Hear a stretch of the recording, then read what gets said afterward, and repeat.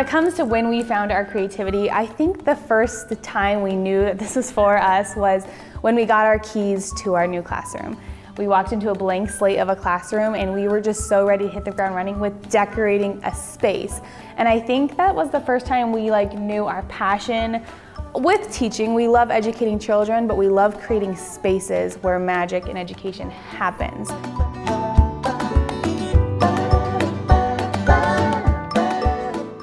I'm Loreal and this is Stephanie, and we are co-owners of Happily Ever Elementary. So Loreal and I have been best friends for well over a decade, and I can proudly say that Loreal is the reason that I am a teacher. She's a born teacher. So I started teaching 2 years before Stephanie, and before she even got her first teaching gig, she was already bugging me about starting a teacher Instagram page. And our personality types are very different. Stephanie is very extroverted. She was in theater, she loves the attention, and I'm more introverted and shy. And it took a little bit of nudging just because some people are embarrassed to just talk nonstop to a bunch of people they don't know, some people. But we finally made our Instagram page, Happily Ever Elementary, and I cannot believe where we are today. But it started with just a couple ideas that we were sharing every week, and then it turned into us sharing crafts and projects and content that we were doing with our classrooms.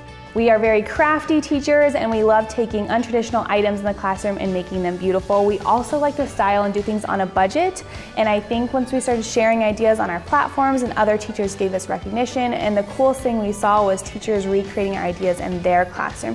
Teachers who needed help with that creative aspect of teaching were turning to us for help, and we just felt so inspired by that, and giving them free ideas where they can do things on a budget and take items that are just laying around their house and turning them into amazing, beautiful displays in their classroom just gave us so much excitement, and we just continued to share those ideas online. We were just going through social media to share our ideas and our love of teaching, our love of children with other educators online. And by using that platform, we actually got to meet a lot of people who over the course of the last 5 years have become our consumers. We started creating things for ourselves, which then we shared with others, and they're willing to purchase that, and all of a sudden, we had a business. So a lot of what our followers were looking for was we were doing design and decor in our classroom. We were making over spaces just within our in-house, within our classrooms, and it kind of got the attention of local schools and other schools in our school district, and they would ask to employ us to do the same in their building. So to bring life into it, to create morale, to get the teachers excited about coming into the teacher's lounge. So in that opportunity, we've made over libraries, teacher's lounge, classrooms, great rooms, many just areas of schools where kids are at each day. And every time we go into a new space with clean walls, we just make it seem like Disneyland. We bring in excitement and color and art, and it's just been so fun for us to share those ideas on our Instagram page. And as we shared more ideas, we gained more followers because we were doing easy tutorials for them to follow. We were breaking things down in a way that they've recreated it. And we have seen our ideas recreated across Instagram and classrooms worldwide. Last year, Loreal taught first grade. I taught kindergarten, but this year, for the first time ever, we are teaching together, and we're teaching art. We are so excited because we've always worked at the same schools down the hall, but this year we are sharing the exact same classroom. And so what you're gonna see is us decorating it from start to finish, and we cannot wait for you guys to see the reveal. So our business, Happily Ever Elementary, is known for these amazing makeovers that we get to gift to schools, and we have such a fun time doing them, but the hardest part is leaving them because all the work that we've put into them, it's just so hard to walk away because we won't get to see the kids' faces when they see them, and we won't get to see the comments made and everything that comes from that gift. And this is the first time that we are actually doing a space of our own, which is a shared space that we get to see the students light up every time they come in for the first time, and they get to acknowledge all the small efforts we put into this space for them. So this makeover, we are starting with a clean blank slate of a classroom, white walls, everything, and we are going to be turning into an amazing space where kids not only feel creative but inspired, and hopefully beautiful art will be made every day. So one of the most important things about making over spaces for us is the morale and the excitement that students feel when they're in that space. We personally believe that if you feel in a space that you feel ownership over it, you feel proud of it, you're excited by all the little intricate details that your teacher, whoever put into that space, then you're gonna wanna be there and you're gonna wanna be your best. And so when it comes to the art room and we're doing art, we want inspiration, we want creativity, we want zeal, we want all of those positive feelings for students to just immediately be overcome with when they step into our classroom. And that starts with what they see. It's the first impression. They walk in, if they see a beautiful space that is covered with these gorgeous materials, whether it's from Michaels or whether we create them using the Michaels materials, then they're gonna wanna do the same thing. They're gonna wanna put paper to pencil, and they're gonna wanna get started making beautiful art.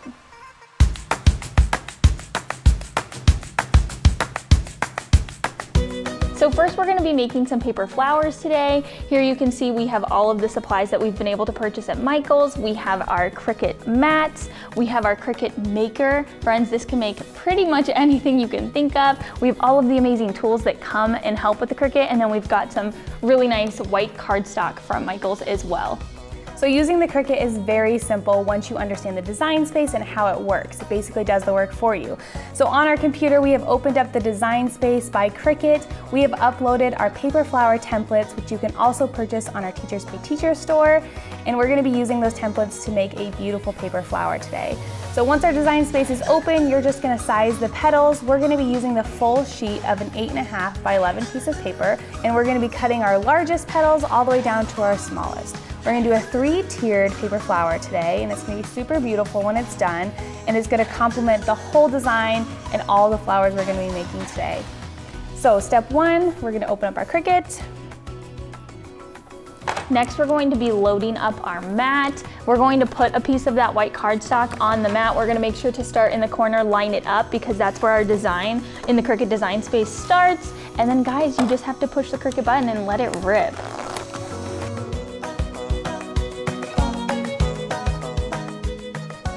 All right, so now that it's cut it out, so quick, so easy, we're gonna unload our mat, and then the next part is for you to go ahead and peel your petal off. Ah, so easy. And now you have your first petal. You're gonna do this for all the different petals, and next you're gonna see us assemble.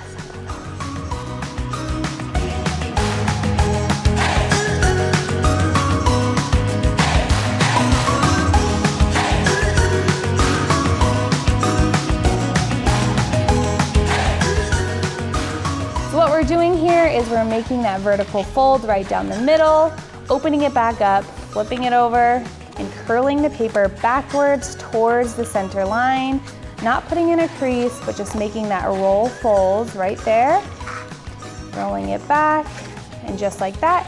You can do a few at a time once you get comfortable, just for more efficiency, but we're gonna do all 3 layers the exact same way.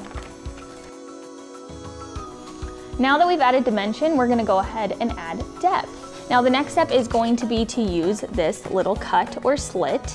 You are going to add a little bit of hot glue on one side. So once we've done that and we've glued that together, then we're going to glue it to the back. So let's show you how.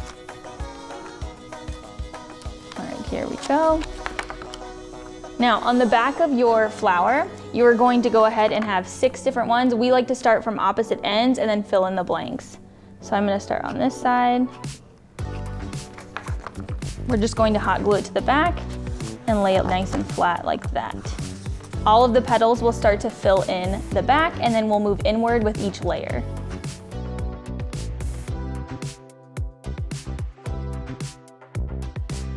Once we finish the bottom layer, just like this, we're gonna continue to layer the petals on.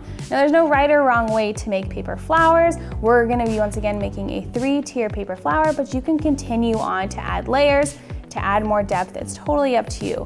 What we recommend is when you start the next layer that you're placing the petal between the 2 petals on the first layer. So we wanna have that in-between look. We don't wanna have them layered on top. So we're just gonna continue with our second layer. Once again, we're gonna do another layer of 6, just placing them right in between the bottom layers. So now that we have the 3 layers glued in, we are gonna go ahead and make the center. There's many different ways to make the center of paper flowers, but this is a really simple way that is tried and true for us. You're gonna take another piece of paper. We're gonna go ahead and fold it long ways. Go ahead and make your crease. We're gonna actually cut this down again, so I'm gonna use that crease as a guideline for cutting. Fold it one more time, long ways. Add your crease, And then we're gonna take just a pair of scissors and we're going to cut little slits, but we're not gonna cut all the way through. So we'll stop just before the edge of the paper. I'm cutting on the crease, so it's gonna make these little loops. So we have 2 of them finished, but you can continue if you want a more full center to your flower. You can do 3 or 4. We're gonna go ahead with the next step. So we're leaving the fold side on top. We're gonna start rolling and gluing. So we're just gonna roll to the center here. And then every so often we can just add a dot of glue just to make sure it all stays together and continue to roll. A couple rolls, add a dot of glue. It doesn't have to be super tight. It can definitely be loose. And there is no right or wrong way to do this. So it's gonna make a beautiful center regardless. Just make sure when you finish that you add some glue to secure it here. And then because we're looking for a more full center, we're gonna continue to add our next strip. So right where we left off, we're gonna start with a glue dot, placing that here, and continuing on with our next strip right where we left off. Once again, a couple rolls, and a dot of glue, until you finish it off. Only a few more steps till we finished off this flower. So now that we've finished the center, you can kind of zhuzh it, fold it out if you'd like, add more layers like Loreal had said. But the easiest step and the finishing touch is we're gonna add a nice glob of glue right there in the center, make it generous to make sure that everything stays together. And then we're gonna put in our center. So we're just gonna press firmly right on top of that glue. Again, you can kind of zhuzh and press out your loops that you've cut and glued together. And friends, now you have your beautiful paper flower.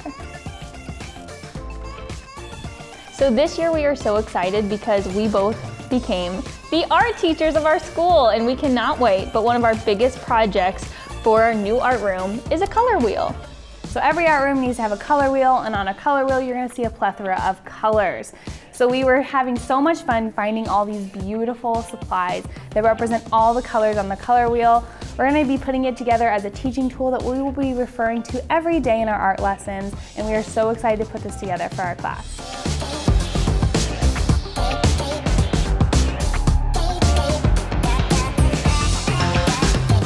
Another project we're going to be making for the art room is we are going to be using our Cricut Maker to cut vinyl.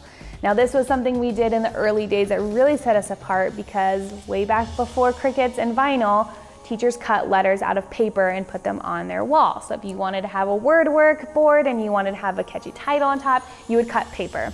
The problem with paper is it doesn't last very long. It curls, it fades, it shows staples. The beauty with vinyl is it's a sticker, but we are going to be using vinyl to complement a couple bulletin boards in our classroom, as well as labeling the colors on the color wheel that you'll be seeing. This vinyl is just such an easy way to enhance a project or enhance a space in your classroom and really give it a refined look.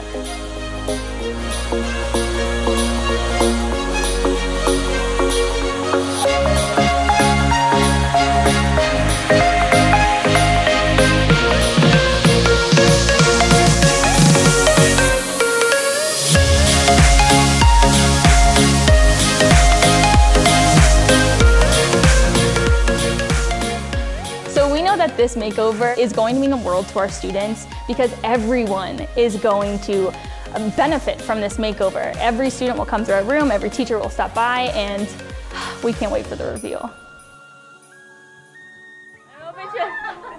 Thank you guys so much for coming. This is like a dream come true for Loreal and I, and we worked really hard on this room and we're really excited to share it with kids. And our kids, because we know and love you guys so much.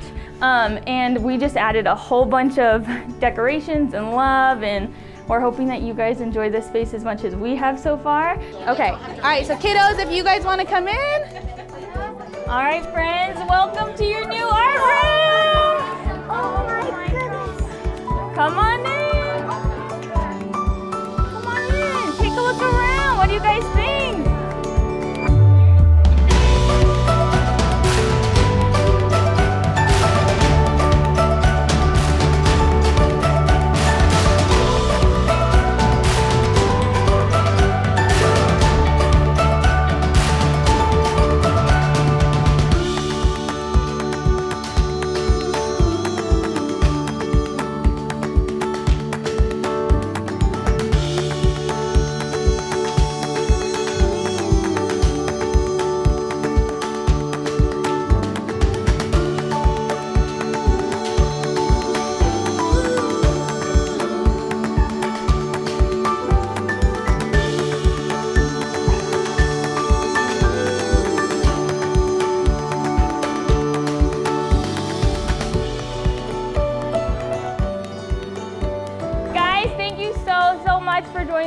morning. We hope that you guys are excited. Are you guys excited for school? Yeah!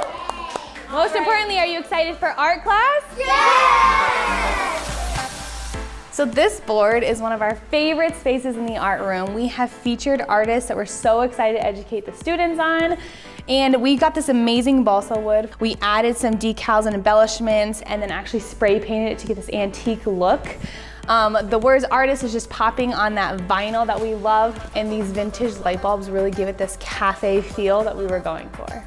All right, next up we had a big giant white wall that we were eager to cover with a bunch of colors. And so what did we do? We grabbed Cricut's vinyl. It was so easy for us to stick on the wall, roll down, and now we have a beautiful art installment for our kids to enjoy.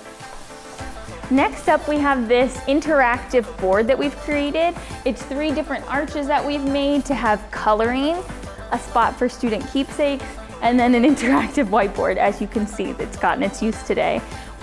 So next up, we have our art counter that we're so excited about. This is a place where students can get just some extra work or some extra art when they're finished with their work at their desk.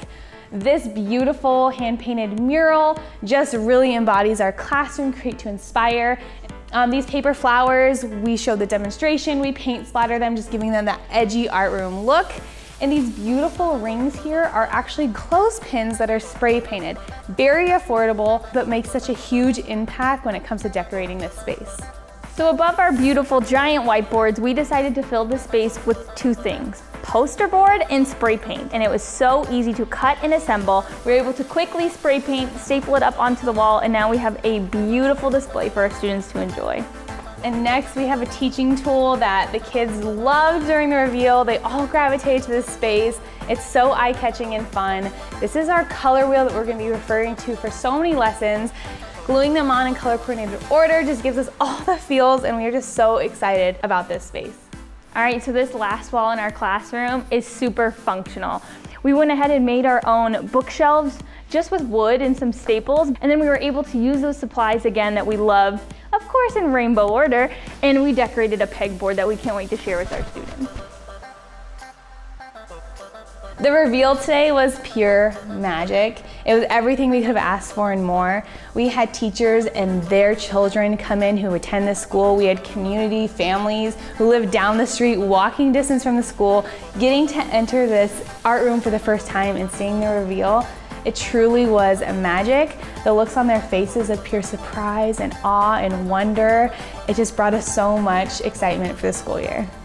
As you know, we've transformed a lot of spaces, and we could not believe that we've had the opportunity to take the time to design our own. A lot of this week felt really surreal to us. To see it come together today and to see how the students have reacted has been so fulfilling, and we could not be happier. We are looking forward to the most amazing school year, sharing a contract, becoming art teachers for the first time. We have so much to learn and so much to give, and we just can't wait to get started.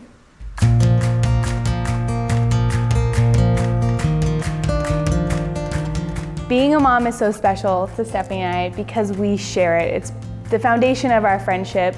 We both have 2 baby boys at home, and I'm pregnant with my 3rd baby, and our families are growing, and I think it just helps because we both have to continue to have that balance. So we're super excited for this year because not only do we get to share space and share students and all of the fun ideas, but we're working part-time. So though teaching is amazing and it's been our hobbies, now we have lots of kids between the 2 of us, and we want to start and end days with them a little bit more. And so our business is going to have some more time at home.